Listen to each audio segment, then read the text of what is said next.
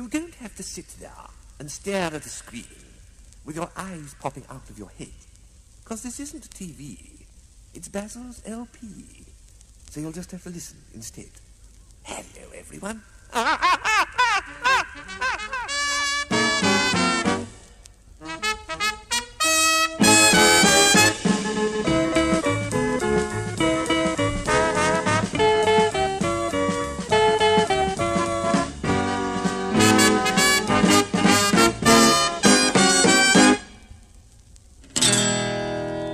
I've saved up my money and bought a guitar.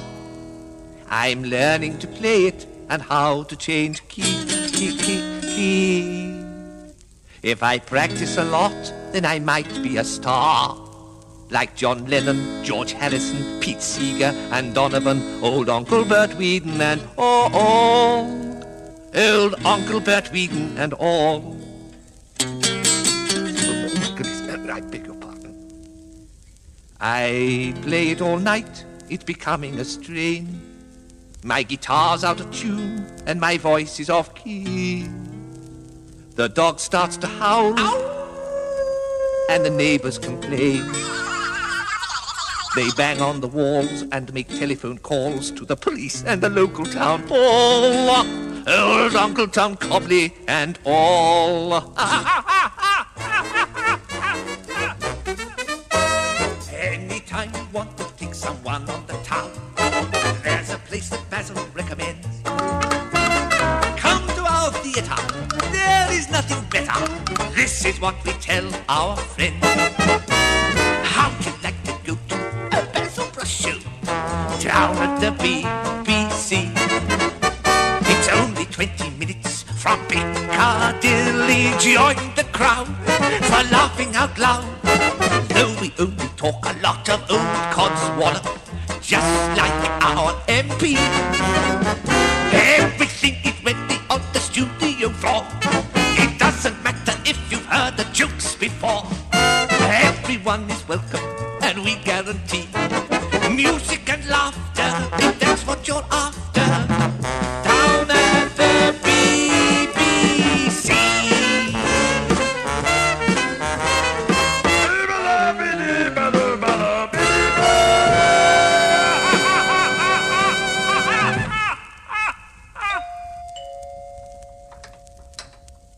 Hello, Basil. Can I come in? Yes, come in, Mr. George. Make yourself at home. Thank you very much.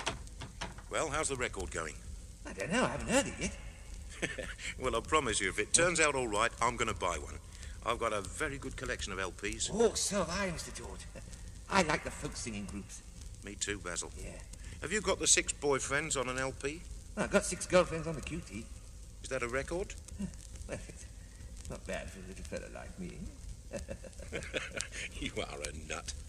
Basil, you know, you should do a folk song. Huh? If your voice is right, that is. What's your range? Oh, about 300 yards. Well, that should be enough. Now, do you know Mr. Frog went a-courting? Really? I didn't even know he was interested in anyone. Because I haven't seen Mr. Frog for ages. I did call on him once, but he knocked it. You stupid. I was talking about the song Frog went a-courting. Oh, yes. About the frog who went a-courting a mouse. Oh, dear. I'm not sure I remember the words. Don't worry about the words. I'll sing the first part to give you a reminder. Okay? Ready? Right. Here we go. Mr. Frog went a-courting and he did ride. Mm-hmm. That's nice. Mr. Frog went a-courting and he did ride. Mm-hmm. Yummy. Mr. Frog went a-courting and he did ride, a sword and pistol by his side. Mm-hmm. Mm-hmm. Mm-hmm. You got the idea, Basil? Mm-hmm. Yes, I'm with you, Mr. George. Good. Well, you come in when I give you the signal. Righty-ho. Upon a big white horse he rode. Mm-hmm. Where Miss Mouse had heard a bow. Mm-hmm. Upon a big white horse he rode. And galloped down the Frog and Toad. Mm-hmm. Mm-hmm. Wait a minute, Basil. What? Basil, what's all this frog and toad business? Ah, well, it's Cockney rhyming slang, Mr. George. It's Frog and Toad. Road. He galloped down the road, you see. Well, please, we don't want the Cockney rhyming slang. You sing the proper words and come in when I give you the signal.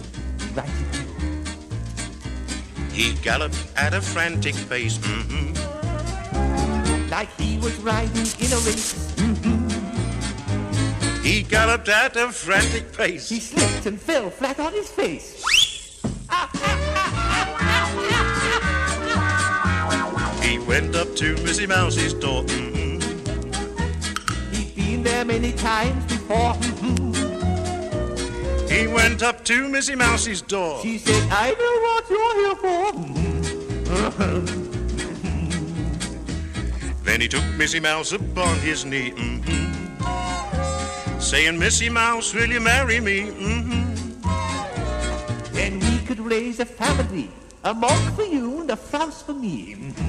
Basil, Basil, please. What's the matter now? What are you talking about? A monk for you and a frouse for me? Ah, well, I thought if a frog and a mouse got married, their children would be monks or frouses.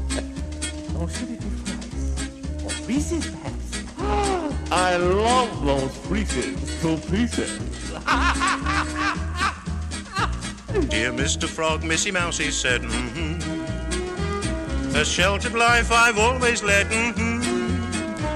I need permission to get wed. I'll have to ask the Uncle Fred.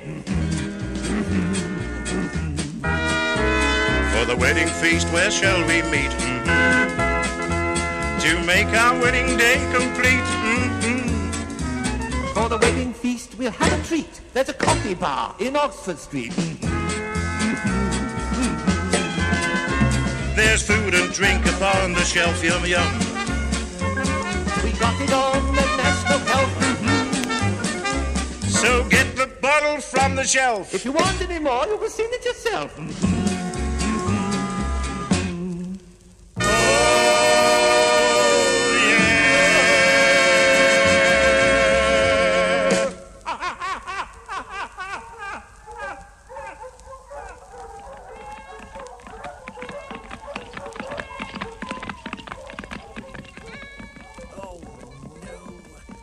Those huntsmen never give me a moment's peace.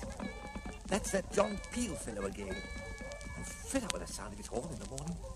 I wouldn't mind if he could play the blooming thing. I say, can't you play Stardust or something? You hello, tally-ho, and all that sort of thing. And Tantivy and yoink to you too. Don't chase yourself. I'm talking to my friends. Sure. Thank goodness he's gone. Now what was I going to say? Oh, yes.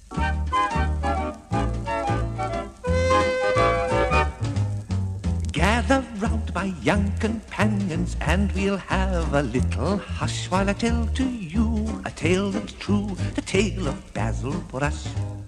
He's the smartest fox in England. You should see the huntsmen blush when they're far behind and cannot find the trail of Basil Brush.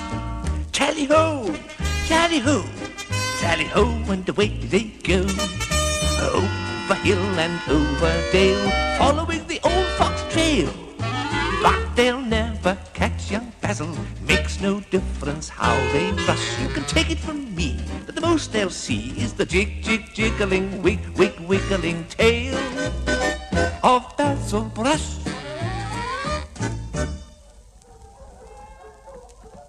Oh, blow. Here comes that bugle boy again.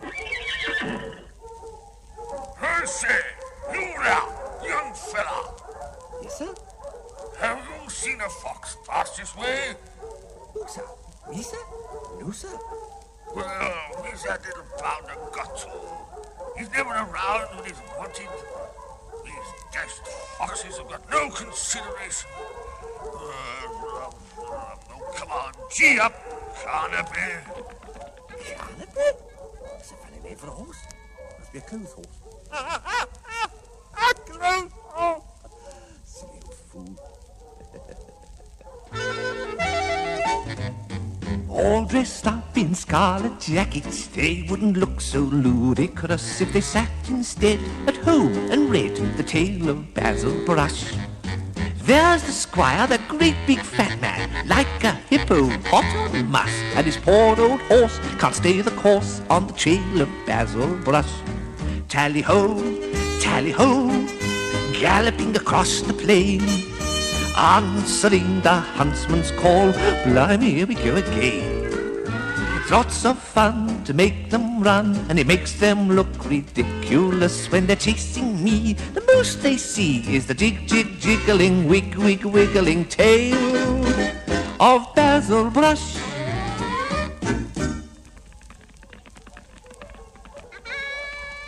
Look out, he's coming back. He'll never jump that hedge. I say, look out for the duck pond.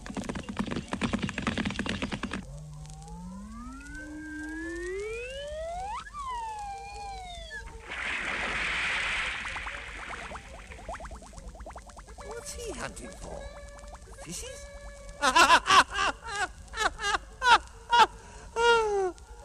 Oh, horse riding isn't easy, you know. I've tried it. I didn't know that anything stuffed with hay could be so hard. There's me trusty steed. I've spent many happy hours in the saddle, pedaling through the countryside. I better have a quick check before I get on the road. Now, let's see. Brakes all right? Yes. Bell working? Hello? That's not safe. The saddle's too high for me. Oh, I let the tires down a bit. That's better. Right. Oh, I think everybody ought to have a bicycle. They're very popular, you know. My Auntie Lily's on a cycling tour up north at the moment, and she must be doing very well. On the radio this morning, the weatherman said, Auntie's cycling over the Hebrides. Keep it up, Auntie! Out of the way, everybody!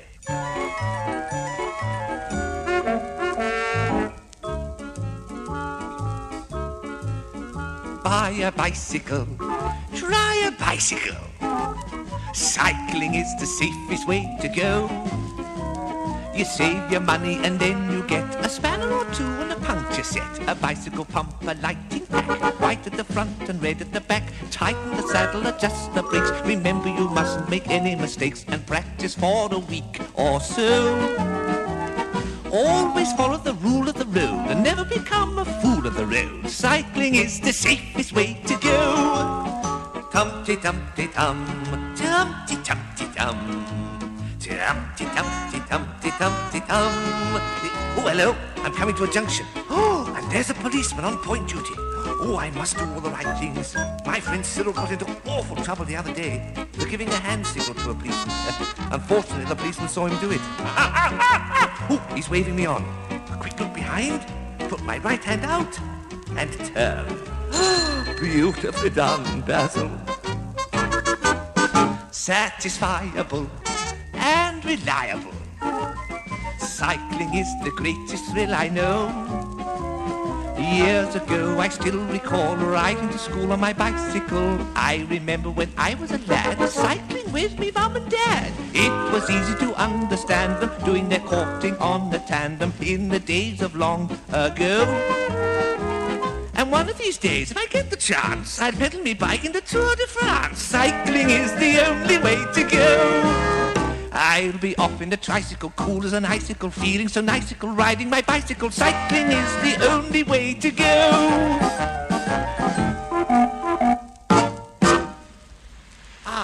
Here's where I turn left. Round we go. Oi, you! This is a one-way street. But I'm only going one way. I'm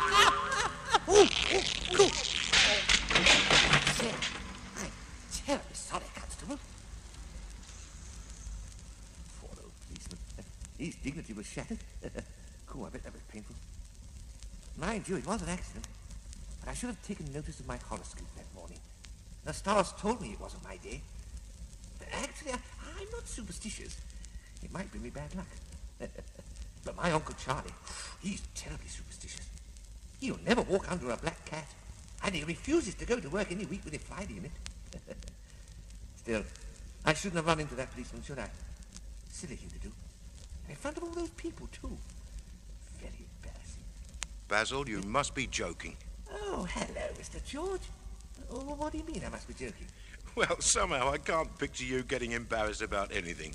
Let's face it, you're not exactly a bashful Basil, are you? Well, sometimes I am. I can get embarrassed the same as anyone else. I mean, for instance, look what happened the other evening. You know that lady who lives in the flat across the landing? You mean Mrs. Brown? Yes, Mrs. Brown. Mm-hmm. Charming lady. Well, she came banging on my door just as I was getting into bed. And you had to open the door in your nightgown? Oh, no. I haven't got a door in my nightgown. Oh, I was embarrassed. My emperor has never been so harassed. Ah, come on, Basil. What was there to get embarrassed about? Well, I don't mind people visiting or dropping in for tea, but I can't meet Mrs. Brown when I'm in my nightgown. Remember, you're a gentleman, and always be polite. Say, welcome, Mrs. Brown. Come in. What?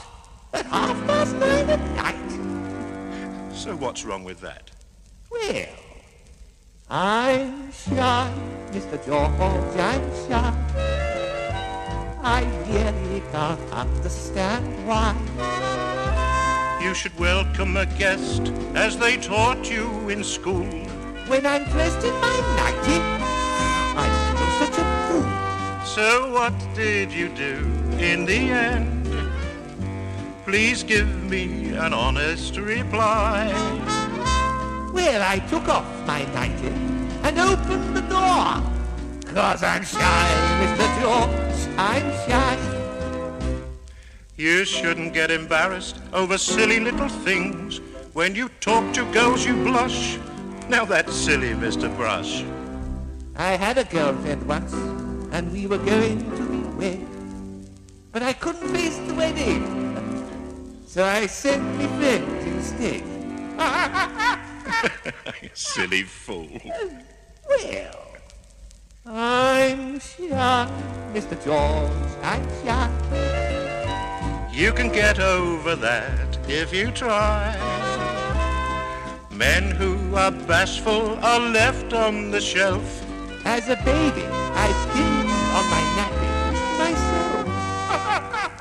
I've seen you go red in the face. Oh? When your aunt tries to kiss you goodbye. Oh, then.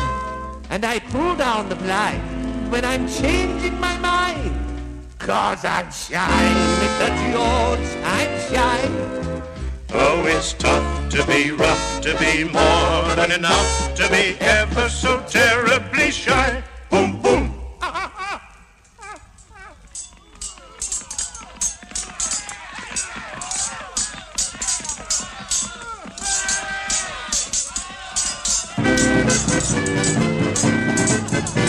In days of old, when men of honor battled for their rights, the land was filled with castles and the days were filled with knights.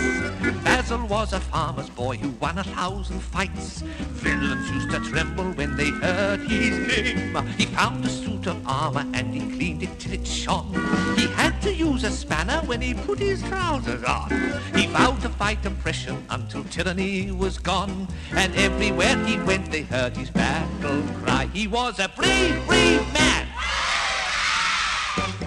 Basil De Farmer, a man in shining armor, fought against injustice with his sword held high. And all his enemies used to tremble at the knees. And everywhere he went they heard his battle cry. Seated on his destrier and ready for the fray, his honor was unquestioned and the minstrels used to say he fought a dozen battles in a normal working day. Villains used to tremble when they heard his name. Many were the criminals that Basil put to flight. He'd clobber every baddie every dark and dirty night. He won the reputation as defender of the right. And everywhere he went they heard his battle cry. He was a brave, brave man. Basil De Farmer, the man in shining armor, fought against injustice with his sword held high. And all his enemies used to tremble at the knees. And everywhere he went they heard his battle cry.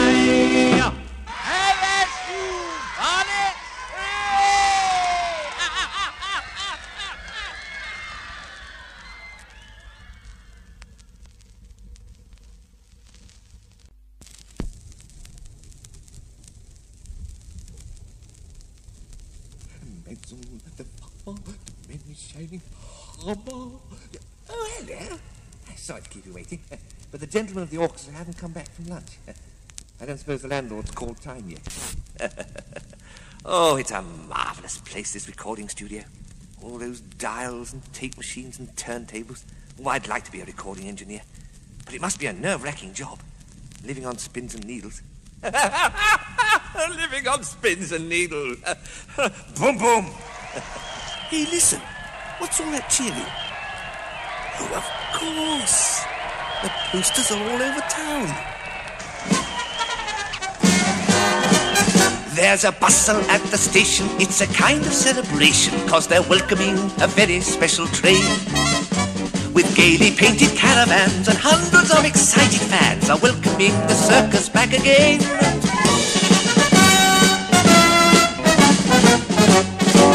Whenever the circus comes to town, the audience comes from miles around. Entertainment's what they're after, and there's lots of happy laughter as they meet at the circus ground. The setting is like a fairyland. Listen to the music of the big brass band. Roll up, roll up. There's plenty of fun for everyone whenever the circus comes to town.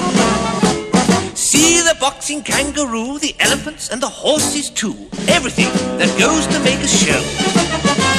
The lions, the tigers, the chimpanzees, the daring young man on the flying trapeze. Hear the people shout, bravissimo!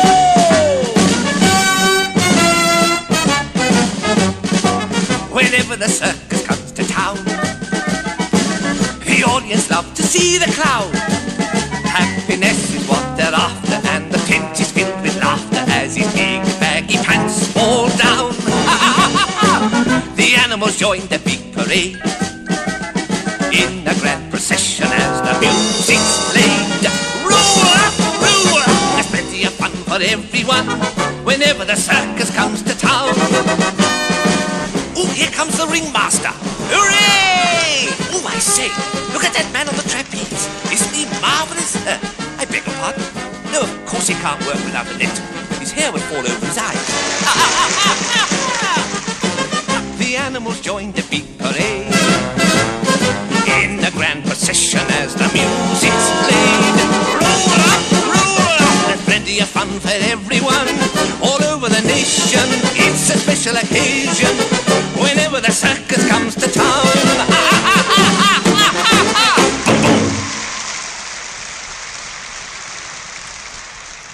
Oh, I did enjoy that circus. Marvellous show. But I must be getting home now. It's getting quite late. And I don't like walking through those woods when it's dark.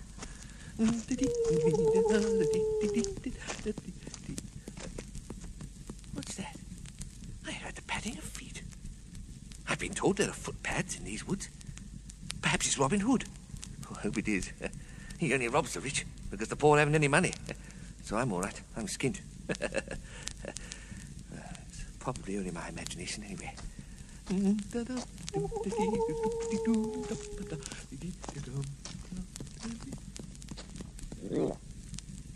There is someone behind me. Who's there? Well, I'm blowed. I've got a little bear behind. A little baby bear. Hello, little bear. What's your name? Fred. That's a funny name for a bear. Little Fred Bear. I'm terribly sorry. Did my laugh frighten you? It frightens me sometimes. Where do you live? At the circus. Of course. I know your mummy and daddy. Bertie and Gertie, the dancing bears. Yes. What are you doing all alone in the woods at this time of night? What? Oh, you're lost. Oh, never mind. Look, don't cry. Oh, come on now. Stop your grizzling. You're not a grizzly bear, are you? Oh. Of course you're not. Now, here's my hanky. Now, blow. Oh, my goodness gracious me. That's better. Now, I can't leave you wandering about the woods in your bearskin, can I? You might finish up as a guardsman's hat or something. Look, you come home with me, little Fred Bear, and I'll telephone your mummy and tell her you're safe. I don't live very far from here. Come on now. Give us your hand. That's right. Haven't we had a lot of weather lately? Ah, there.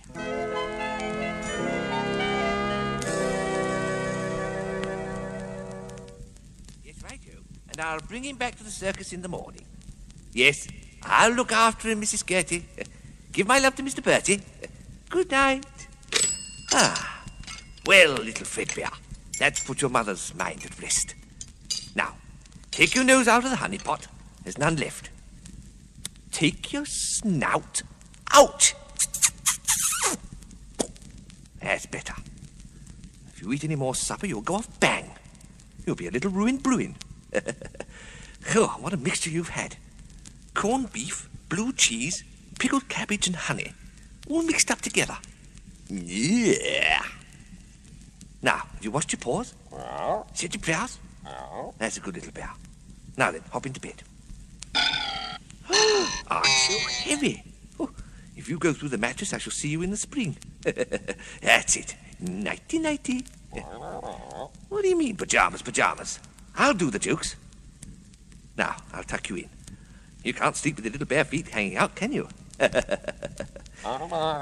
No, you can't watch television. It's bedtime. I don't care if your Uncle Yogi is on. Now go to sleep. Tell you a story? No, it's too late. Maybe your daddy does tell you a story every night, but I'm not your daddy, am I? Oh, dear. Oh, all right. All right. I'll tell you a story. If you promise to go to sleep. Do you know Goldilocks and the Three Bears? What do you mean, the three bears were your four bears? How can three bears be four bears? I see what you mean. Oh, I am a fool. You stop agreeing with me. Now, let's see. How's the story begin? That's right. Once upon a time, a little family by the name of Locks lived in a cottage at the edge of a wood. Their home was a pretty little one-story building, and this is the story. Yeah, that was a good start, wasn't it? It's not a load of old codswallop. It's a very nice story. Now listen, or I won't tell it to you. Mr. and Mrs. Locks had a beautiful little daughter with rosy cheeks and lovely hair that grew right down her back. Of course she had some hair on her head. I meant her long hair hung right down her back. Now shut your little muzzle and listen. Sometimes her mother made her wear her hair in a bun, but she didn't like that because the hard currents used to scratch her neck and pieces of bun would fall down the back of her dress, which made her say, "Oh, crumbs." The little girl loved gambling in the fields, although her mother didn't like gambling, only bingo. And in the rays of the sun, her beautiful hair looked like spun gold. And so she became known as Goldilocks. Goldie's mother was very pretty too, with big blue eyes and curly hair. And she was known as Curlylocks. But her daddy had no hair at all, so his mates at work called him Baldylocks. No, he wasn't a skinhead. He just had a very high forehead. Well, one morning, after Mr. Locks had gone off to work... Of course he wasn't on strike. Mr. Locks never went on strike. This is a fairy story.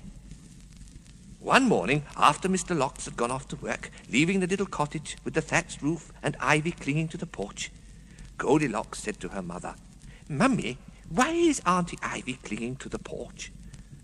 "Your Auntie Ivy isn't herself today," replied her mother, "which is a great improvement on yesterday. Now be quiet and eat your porridge, or I'll put your hair in a bun." The Locks family always had porridge for breakfast because, as everyone knows, porridge is very good for you. It makes you big and strong and gives you bulging muscles and puts hair on your chest. But Goldilocks didn't want to be big and strong with bulging muscles and hair on her chest. She was quite happy with her rosy cheeks and her hair growing all down her back. Yes, and on her head as well. Yeah. Now, little Goldilocks wasn't in a very good mood that morning because her mother had told her she couldn't have the record player she wanted. "Jimmy Young can't come and live with you," Mrs. Lox had said. "He's far too busy teaching people how to make porridge.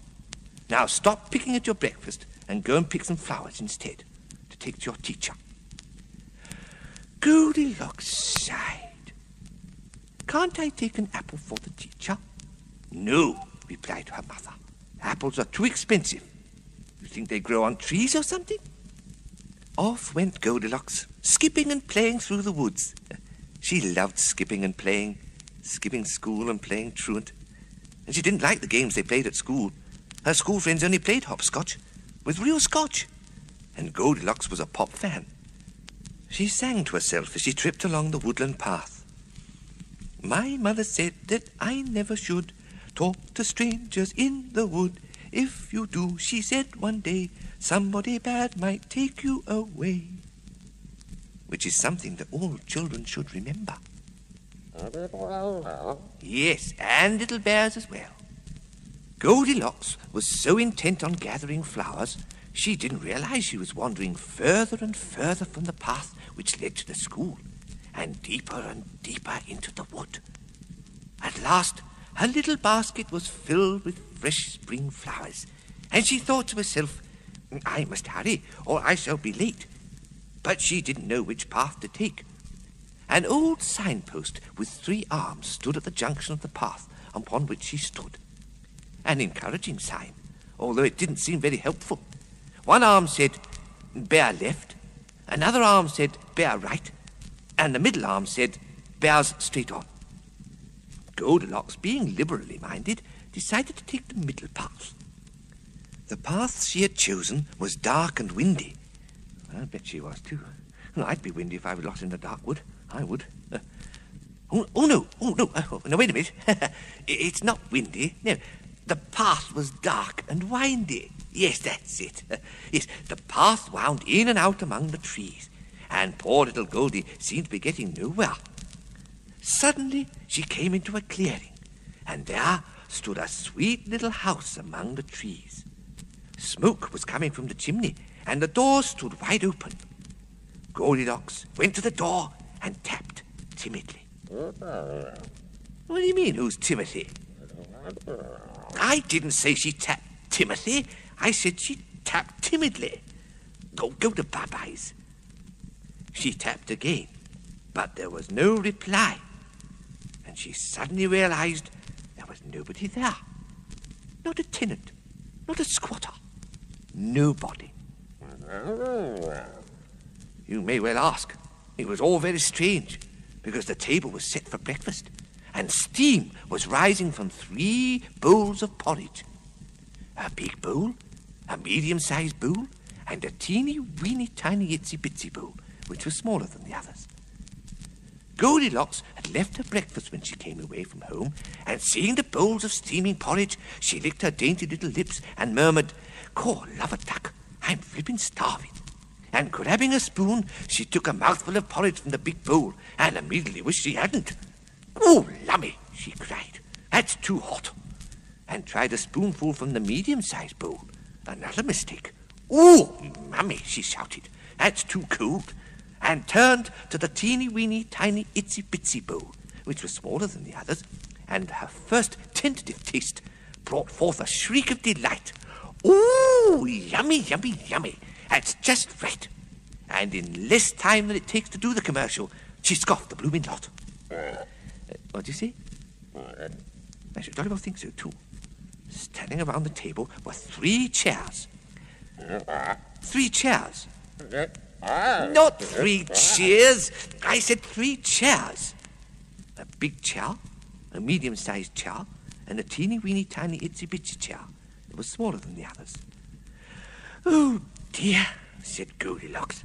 "I've walked so far this morning, my plates of meat are killing me. I must sit down and take the weight off my little Scotch pigs." Well, first, she tried sitting in the big chair, and that was much too high. So she sat in the medium-sized chair, straight onto a little bag full of knitting needles, which made a ladder in her brand-new tights and shattered her composure.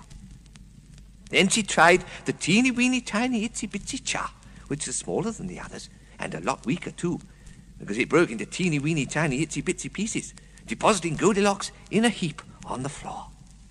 "Oh, this just isn't my day," said Goldie, getting to her feet and pulling her miniskirt down to 6 inches above her knees. "Oh, dear," she sighed. "Now I've been and gone and done it." She stood in the middle of the kitchen and listened, but the only sound in the room was the ticking of the clock on the mantelpiece and the singing of the kettle on the fire. But unfortunately, she didn't know the tune, so she couldn't join in the chorus. In the corner of the room was a winding staircase. "I wonder what's upstairs," thought Goldie. The atmosphere was eerie, and Goldilocks was nosy, so she tiptoed up the stairs to see what was at the top. And there, at the head of the staircase, slightly to the left of the banister, Goldie was amazed to find a bedroom. Big deal. A cosy bedroom, with chintz on the windows, prints on the walls, and the wall-to-wall fitted carpet already. Facing the door were 3 beds. A big bed, a medium-sized bed, and a teeny-weeny tiny itsy-bitsy bed, which was smaller than the others. "Oh, dear, dear, dear me," sighed Goldilocks. She never stops moaning, does she? "Oh, dear, dear, dear me, how sleepy I am," she yawned. "I'm absolutely on my little benders. I couldn't half do with a kip." So saying, she flung herself onto the big bed and landed on a bag of golf clubs. "I can do without that sort of handicap," she said, and moved out of the rough onto the fairway which led to the medium-sized bed. Laying down gratefully, she got up instantly, for the medium-sized bed was full of hair clips, and Goldie didn't fancy a clip round the earlobe. "This one looks very comfortable," said Goldilocks, and laid down on the teeny-weeny tiny itsy bed, which was smaller than the others.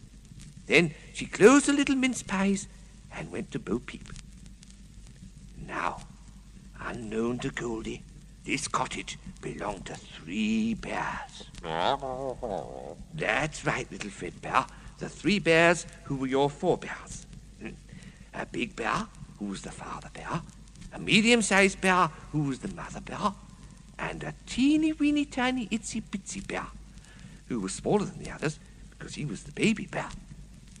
Well, earlier that morning, before Goldilocks arrived at the cottage, the 3 bears had gone out to collect firewood, and when they returned, they had no idea that little Goldie was snoring her bonds off in the room upstairs.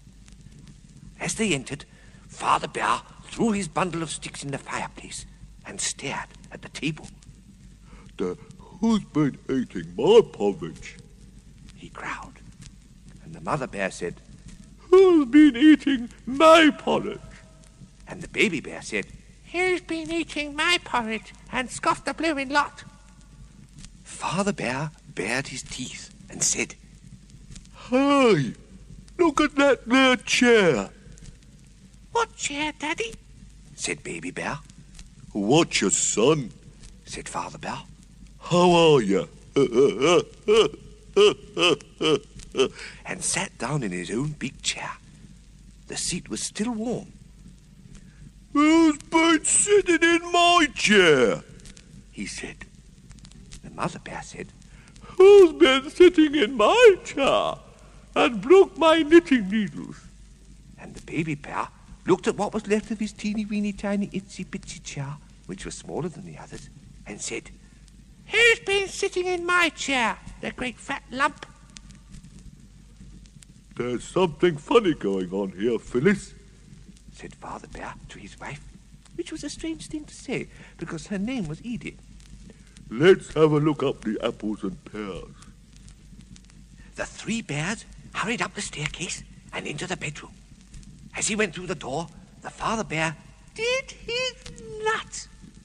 "Who's been sleeping in my bed?" he cried. "And bent my number 3 iron?" Mother Bear said, "Who's been sleeping in my bed and upset all my bear hair clips?" The Baby Bear looked at his teeny-weeny tiny itsy-bitsy bed, which was smaller than the others, and saw the pretty little golden-haired girl lying there. "Caw!" he said. "Look what Father Christmas has brought me." Goldilocks woke with a start, and seeing the three bears standing over her was more than she could bear.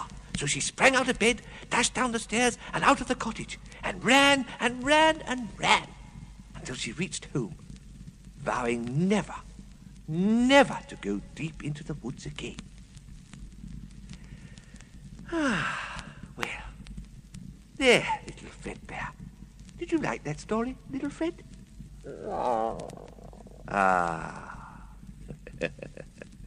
Bless his little furry hide. He's barely awake. Shh. Close your eyes, little Fred. Shh. Go to sleep, little fellow. We'll stay by your side. Go to sleep, and we'll watch over you, while a friendly old moon gazes down from the sky in a star-dusty blanket of blue. There's a gentle wind playing a song in the trees, and the big top is swaying in time with the breeze. In the old Milky Way, all the stars seem to say, go to sleep, little fella, and dream.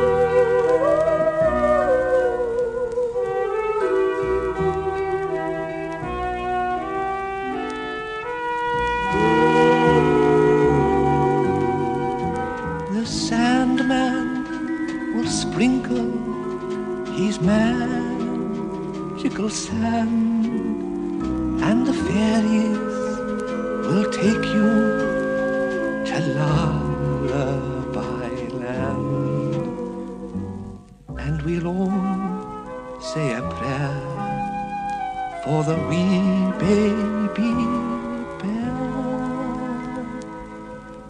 Shh, go to sleep, little fella, and dream.